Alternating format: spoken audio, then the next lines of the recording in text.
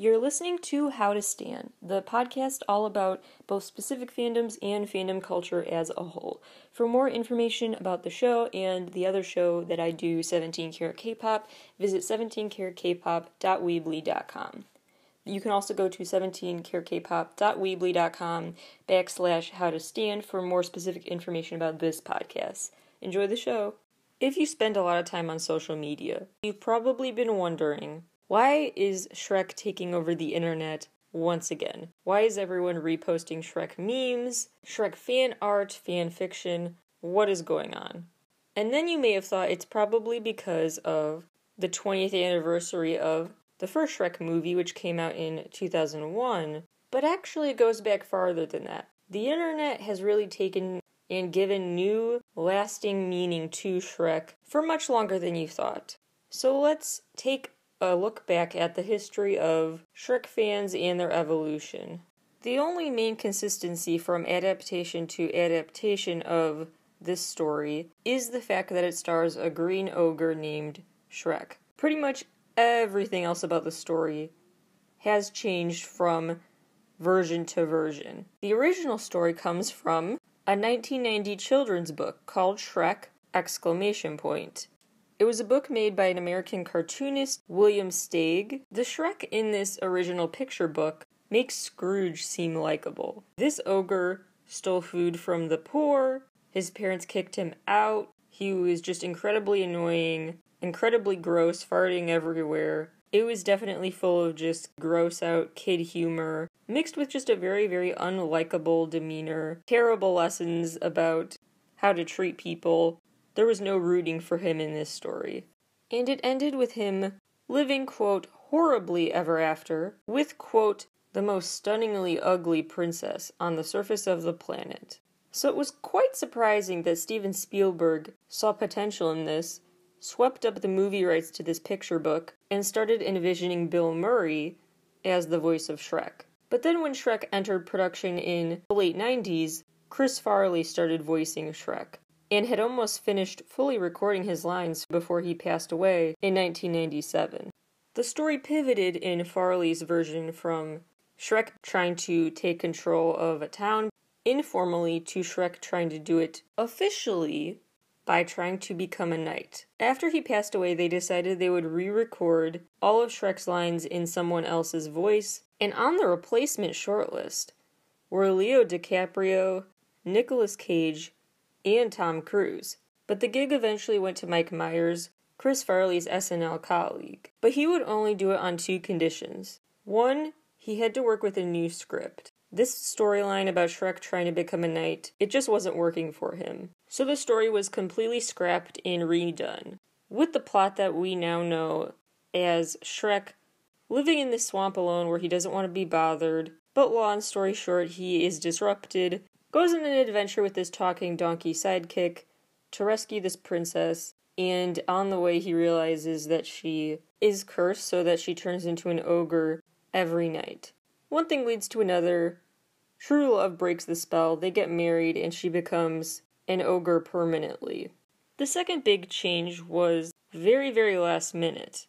Mike realized this voice doesn't work at all, and he had this epiphany moment where he thought, Shrek needs a Scottish accent. So he re-recorded the entire movie with the Scottish accent that we now know Shrek to have and can't imagine him speaking without. Several sources claimed at the time that this very last-minute change cost the company $4 million to do this re-record, but Myers denies that price tag.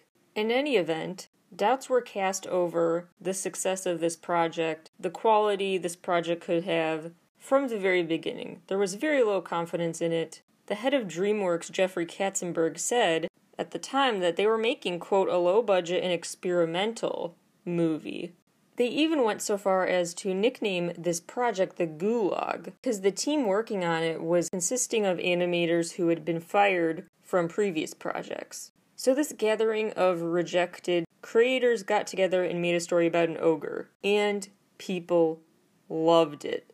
On May 18th, 2001, the movie Shrek premiered at Cannes Film Festival. It ended up outgrossing Monsters, Inc. on half the budget. It was also the year the Academy started awarding a Best Animated Feature, and in this new category, Shrek won, again topping Monsters, Inc. Shrek 2 premiered in 2004 and became the highest-grossing animated movie in U.S. history at that time. Skepticism surrounding the endurance for these stories prevailed again because critics thought Shrek 2 was great, it was a great peak, an impressive sequel because the second movie is usually worse, but critics tended to see this as actually a high point for Shrek, but then they definitely thought it was all downhill from there. The premise was no longer shocking and interesting and bizarre, the jokes were growing stale, even the pop culture references were just getting outdated.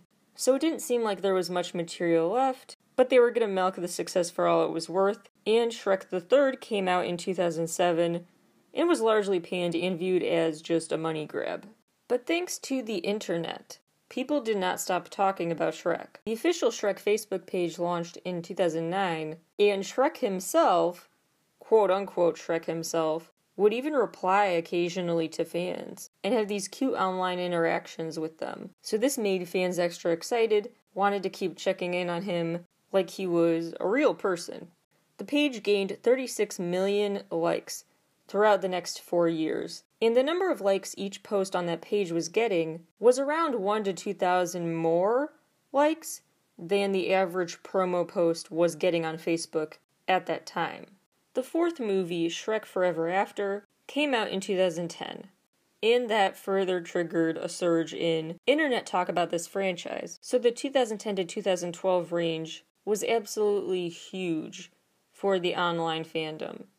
In 2010, this comic published by DeviantArt featured Shadow the Hedgehog from Sonic the Hedgehog's universe with Shrek, and it was a fan fiction pairing them as presumably a couple who were making up after a fight.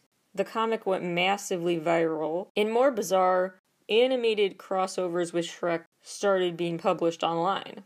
In May of 2012, Shrek-chan launched, which was a spin-off of the messaging board 4chan. Then, in November of 2012, the Facebook page officially for Brogers, as fans of this ogre called themselves, was created. Just 2 days later, a fan had uploaded the official definition of a broger to Urban Dictionary, simply defining it as someone who, quote, is obsessed with Shrek. After a hiatus, the Little Shrek Things Tumblr blog was relaunched in early 2013, and just 6 months later, 1,400 posts had been added to this blog.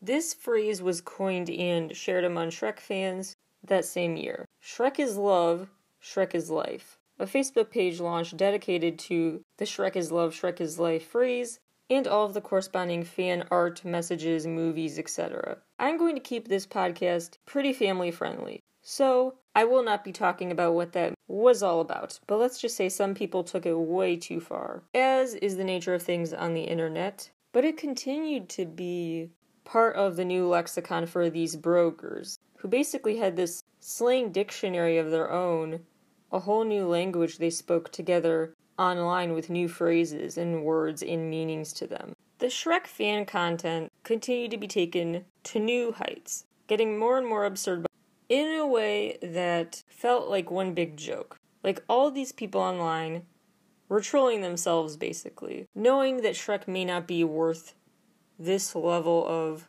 devotion, but that irony was part of why they wanted to participate. It was like one big joke, one big ironic joke. So they kept making intentionally poor fan art, intentionally bizarre fan fiction like the Shadow the Hedgehog thing, even a fan-made horror video game with Shrek in his swamp as the focus was a thing. So much content. Memes on memes, parody videos that parodied pop culture content like a Shrekking Ball video and a Shrek-It Ralph movie. So just like the original animators had taken a bizarre concept, a pretty clear-cut, simple premise with some pretty childish jokes, and milked it for all it's worth, into this giant franchise, with sequel after sequel, well beyond when it needed to stop being a series. That same energy was put into fan projects, where they took a premise that is super bizarre yet straightforward, just about this weird ogre dude, and made it a layered joke. Jokes on jokes added to it, with surreality to surreality added to it, with plot twist after plot twist that didn't make sense added to the story. Every time it felt like, okay, we get it, the Shrek jokes are not funny anymore, the concept is not surprising anymore, move on. They did what the animators did and kept it going anyway. No one exemplifies that more than the couple who decided to get married as Shrek and his wife Fiona. This couple actually got married in full Shrek attire, a British couple, Heidi Cockshall and Paul Bellis, in February of 2013. Married in these outfits. They did actually save the green face paint and all for after the official ceremony. But then the reception featured them dancing in their makeup. They even had their 4-year-old son dress up as the sidekick donkey. One couple, who, I kid you not, are actually called Mr. and Mrs. Green, actually made the news for getting married as Shrek and Fiona as well, back in 2009. Before the 2010 to 2012 Shrek fan renaissance online, they also wanted their son to dress up as the donkey in the wedding, but he's 18, not 4, so he refused. In March 2014, the Shrek is Love, Shrek is Life page got its 500,000th viewer. 2014 was also a big year for fans because of the start of an annual Shrek Fest. Not official, not pulled off by DreamWorks, made by and for fans.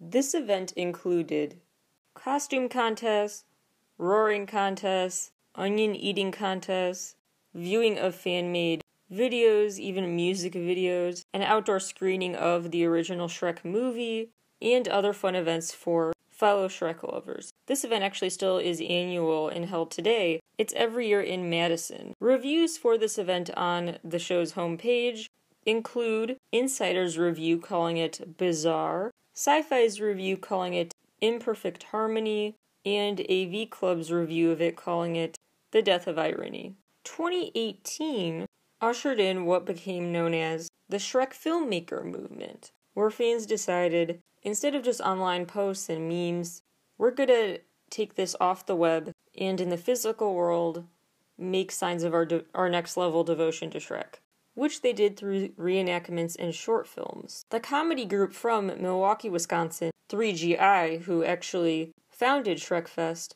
reenacted Shrek from start to finish. A very, very low budget, clearly put on by fans for fans, unpolished reenactment involving over 200 people. At Shrekfest 2019, the comedy group premiered a trailer for the follow-up, which was, you guessed it, a reenactment of Shrek 2.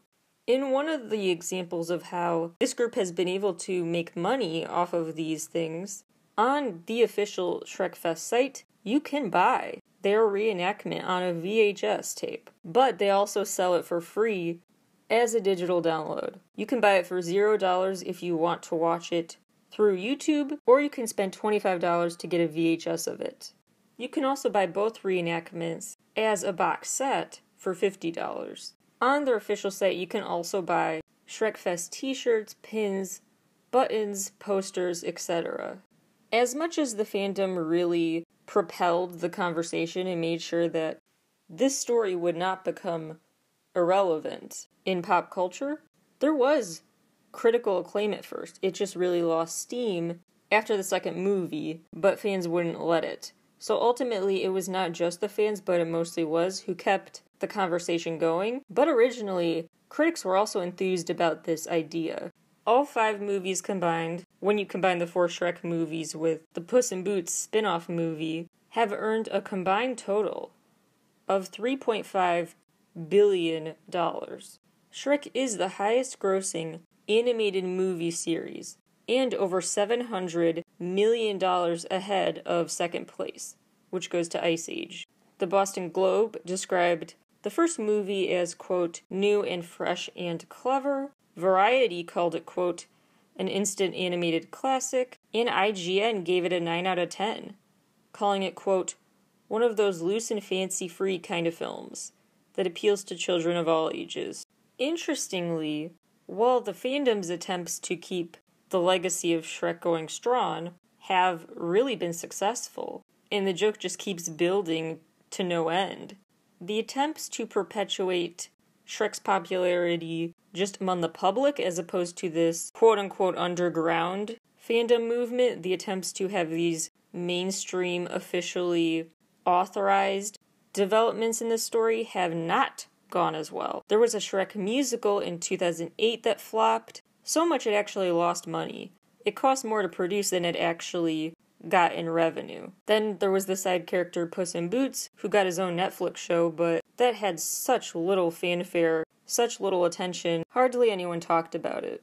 There were rumors about a 5th Shrek movie coming out in 2013, but needless to say that didn't happen. There was an official YouTube miniseries starring Shrek and Donkey called Swamp Talk, but that seems to not have uploaded any new episodes since 2016. The Shrek Chan board has also shut down. It was no longer viewed as cool because of this mainstream, authorized co-opting of this subversive fandom's passion. This sense that, ironically, the fans just did not want any more of this official content because they viewed it as taking from them the countercultural force and ethos they had been working with. Once creators had fleshed out this story and this character arc for Shrek and given it to fans saying, here, watch this, it's yours now, fans didn't want to give it back once they felt like they had possession of this and the ability to run with it and make fan creations. They didn't want to go back to a time before this by fans, for fans mentality. So the Shrek Chan board's founder published a goodbye message in 2014 saying, quote, the Shrek meme is dead, and it's time to stop trying to keep this going. It is inevitable, and it has to happen at some point in time. Many of you who truly love the Shrek movies may think that shutting down Shrek Chan is a bad idea, but I hope that you may find another website to discuss the love for Shrek. You could actually summarize the full appeal of Shrek by talking about how it is that the, yeah, sure, okay, I guess we're going along with this and not explaining it attitude, because it is a bizarre mix of fairy tale universes, much like the fan fiction became. They mixed together the Gingerbread Man story with Puss in Boots, the Snow White mirror is a character, the fairy godmother. It's all mixed up in unexpected ways in this one Shrek universe. Yet Shrek also takes elements of our world, the real world, into it too. So it's not just existing in this whole separate universe, but takes from our world. The movies, after all, have a soundtrack composed of songs that are from actual artists, not just fictional ones in the movie world. Livin' La Vida Loca, Holding Out for a Hero, Funky Town, all these songs on the Shrek soundtracks are not just from Shrek, they're real songs outside of Shrek. Then you have pop culture references throughout the series, both subtle and overt. People like myself also have childhood memories tied up in Shrek because, like it or not, a whole generation was introduced to the song Hallelujah thanks to Shrek. It introduced us to, of course, All Star by Smash Mouth, which there's actually, by the way, there was a whole drama over that in the Smashing Pumpkins, getting into an online spat claiming they had been approached first for the soundtrack. Layers of unpredictable pop culture mashups ensued on-screen and off throughout this franchise's history. Anyway, people my age also still quote things like it's like an onion. Onions have layers. So it lives on in our memories and our conversations. At one level, the appeal of Shrek is super straightforward. It's just plain bizarre and funny. At another level, it's a natural progression of internet culture that mixes and further blurs the lines between our conversations that are online and off, our viewing experiences that are online and off, things like that. But ultimately, it can all be tied into my third main point, which is that Shrek endures because of the sense of satire back at the creators. To give some examples of what I'm talking about that seem irrelevant but actually I think do a good job explaining it, Blink-182 made a music video, All the Small Things. It was a parody that mocked videos from boy bands like Backstreet Boys and NSYNC, but on its own, this parody content became a big hit. Then you had Miley Cyrus with Ashley O alter ego in her episode of Black Mirror, and her alter ego released a song that became a hit, even though the song was overtly from Black Mirror and pretty in your face with its commentary about, isn't this also shallow? The commentary was quite clear in the song, but fans were so excited when it was available for streaming regardless. So examples of this just show that a parody of something, material released as a critique, a response, a rebuttal to other content, can become just as popular as the original thing it was making fun of. So why has the Shrek franchise not been thrown in the dustbin of pop culture history these past 20 years? There are several layers to this. First of all, Shrek was really made for the internet era. It's just a plain funny concept. The jokes practically write themselves. You have this extremely private, introverted, easily irritated ogre living on a swamp by himself with a pestering, super hyperactive, and talkative donkey sidekick trying to save this princess who learns it's okay to be an ogre. That's just funny. Then you got the cat with the boots. I thought only monkeys in cartoons wore the boots. Now a cat does. And just as the internet has warped our perceptions of a distinct reality versus a digital reality, a digital and physical existence and identity, those are merging more than ever. So are there types of humor. Online jokes are getting an offline presence, like at events like Shrekfest, and vice versa, offline events are getting talked about online. And those lines are also blurred when it comes to what is a mockery versus what is actually an homage.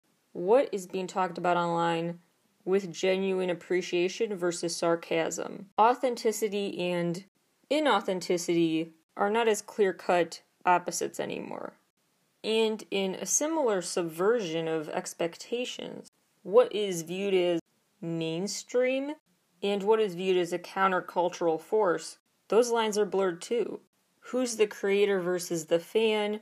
When does art become truly just fan-made and fan-owned as opposed to something fans will get behind when the official creators back it? Everything that it's cool to like is also uncool to like now, falling for the mainstream's tricks. But at the same time, everything that's uncool to like is cool to like because you can be ironic about it and it's all a big joke that you feel like you're in on. This participation in something that makes you think, what am I watching, what's happening, is a uniquely 21st century thing to experience. That sense of surreality, is this for real, being a genuine question. I think subconsciously, part of the instinct when you hate watch something that you think looks dumb, and then you mock it, and you keep talking about it, and you give it your attention, there is this automatic instinct to find a way to make the time you spent watching it worthwhile and almost defend yourself in a way. When you see something you think looks dumb, it's kind of like you want to say to the creators, what kind of fool do you take me for as a viewer? You call this entertainment for me? This is not the kind of content I wanted. This is awful. What kind of fool do you take me for? So then you play along. You say, alright, well, if you think I'm into this dumb humor, I'll prove it to you. You're right. Super great. Super awesome. And then you sarcastically go on to make fan art and obsess over the content they made. Basically, it's roasting what they did and how they might perceive their audience to take the power back into your own hands as a viewer. Shrek was also destined to be internet fodder because of its layers, just like the onions they reference. Because as much as it's full of super just for kids, not funny when you grow up jokes, it also has some more mature jokes. There are many other movies that have had intriguing and sometimes cringe-inducing histories when it comes to the fan fervor developed around them over time. So we've got to talk about some of those movies and shows as well, and what they all have in common. Why these objectively not very well done shows have such a fervent audience years down the road online. What causes their rebirth in today's online discussions. Clone High was a cartoon originally passed on by Fox. It found a home with MTV in 2002. It was this cartoon show made by Chris Lord and Phil Miller, who are behind 21 Jump Street, The Lego Movie, Cloudy with a Chance of Meatballs. They have a very long resume. And they created this show all about a high school where a bunch of historical figures have been cloned, hence the name Clone High. So this scientist is running this big experiment. And so he brought back to life these clones. He made genetic copies of these historical figures who now are all teens who go to high school together. The show is set in the 1980s, and the experiment happening is done by what's called, subtly, the secret board of shadowy figures. The main characters are pretty much the polar opposites of who these people really are. There's young Abe Lincoln, who is super indecisive and lacks a lot of confidence, always trying to strive to be as good as his dad. He's dating Cleopatra, who is a super self-centered person. There's Joan of Arc, who is a goth character, constantly envious of Cleo and his relationship. The fan favorite character is JFK, a super macho, cocky dude who is perpetually mad at Abe because they're fighting over Cleo's affection. Then there's Gandhi, who's portrayed as a super hyper character, raised by Jewish parents. Joan is being raised, by the way, by someone resembling Ray Charles. Other peers of theirs include Van Gogh, Napoleon, who owns a restaurant, Helen of Troy, Marie Curie, who has a crush on Gandhi, George Washington Carver, whose friend is a genetically modified peanut. That's a whole other story. JFK is friends with Julius Caesar. Cleo is friends with Catherine the Great. The man in charge of the experiment is Dr. Cinnamon J. Scudworth, who is also the principal, and for no apparent reason has a rivalry with John Stamos, where every year he has a breakdown thinking about how John Stamos had a better prom night than him. He has a talking robot assistant, Mr. Butlertron, and he's secretly working against this shadowy board. So the board wants to use these high schoolers in an experiment and train them for military time. But he's working secretly against their wishes because instead, he wants to use them to be brand ambassadors, basically, for what he calls the Coney Island amusement park. So that is a lot to unpack.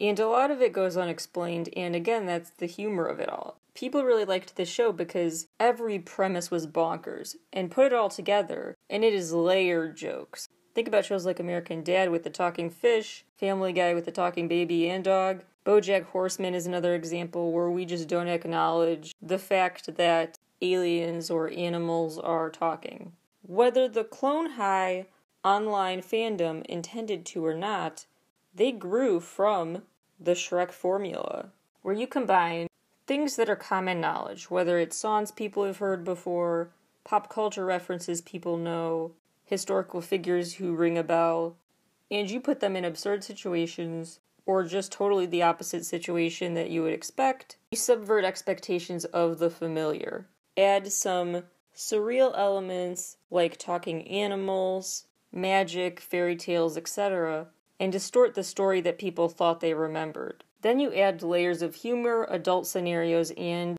goofy slapstick humor. Then maybe add even more ridiculousness on top, like having these historical figures be raised by foster parents who are not at all who you expected. And then you top it all off with some nostalgic elements. With Shrek, it was triggering memories of learning a new song, or referencing the Onion line, or other jokes from it. What also provokes those feelings of those were the days comes in Clone High in the form of the animation, which looks very old, flat, blocky, plus the fashion of the characters is very early aughts, and so it provokes nostalgia in that way. And then there's this sense of rooting for what is viewed as an underdog project that a lot of people cannot get behind, makes the people who can get behind it more passionate in their defense of it. Not to say, however, that this formula is guaranteed to please everyone. Actually, the portrayal of Gandhi was deemed so offensive that there was a hunger strike in New Delhi over the character. About 150 protesters came together on the 55th anniversary of Gandhi's assassination, and they protested outside of Viacom India's headquarters. Viacom owns MTV, and actually the head of MTV happened to be there that day. And he basically could not get out of the building until he promised to get the show off the air. So the show got canceled 1 year later in 2003. After just 13 episodes, it ended on quite the cliffhanger, which further excited fans to hear talk of a revival. Clone High suddenly has a visible fan base online since the news broke in July of last year that a reboot was on the way from the original creators, who have actually said, quote, "Our entire career has just been about getting Clone High back on the air," unquote. Clone High has been given so much new life thanks to TikTok trends and YouTube trends, taking pieces out of context and applying them to any situation. Like the joke, "Nothing bad ever happens to the Kennedys," which happens during the show, right before something bad happens to the Kennedys. Or, "My life be so fine, then boom." Those quotes are just very TikTok video ready. There is similarly tons of Shrek parodies on YouTube beyond just what we talked about. Just versions of the Shrek movie that have been warped to add different voiceovers or to speed up the clip in different sections. If you just type Shrek movie but, you'll see a million responses. Shrek movie but, it gets faster every 5 seconds. Shrek movie but, we changed his voice to this or that. Shrek movie but, it's in slow motion every time he smiles. And similarly, absolutely nonsense videos have spread all over YouTube for things like the Bee Movie. When a premise is just beyond ridiculous, it tried to mix this weird bee to human romance plot where the husband gets jealous that she seems to like the bee more than him, with a courtroom drama story where the bees are suing literally just all of humanity for the exploitation for their honey. It is so just bizarre and messy. But those messy storylines make for the best parodies. Whatever the cartoon is that you are seeing get new life, again and again on YouTube, TikTok, etc., it comes down to 4 main reasons. 1, these premises are just funny to work with on their face. It's just goofy, too good to pass up an opportunity, the jokes write themselves. 2, the familiarity with pop culture references. 3, the ironic, sarcastic humor of it all, kind of thumbing your nose at and mocking what is considered something you should love. Maybe it's just that, look, we loved this stuff unironically as little kids, and so you can either be horrified and embarrassed at your pop culture interests when you were younger, or you can embrace them and laugh it off. This mix of nonsense and deeper meaning about how TV show and movie legacies are, what the fans make of them, are going to be explored on an upcoming episode of How to Stan about the nautical nonsense of SpongeBob.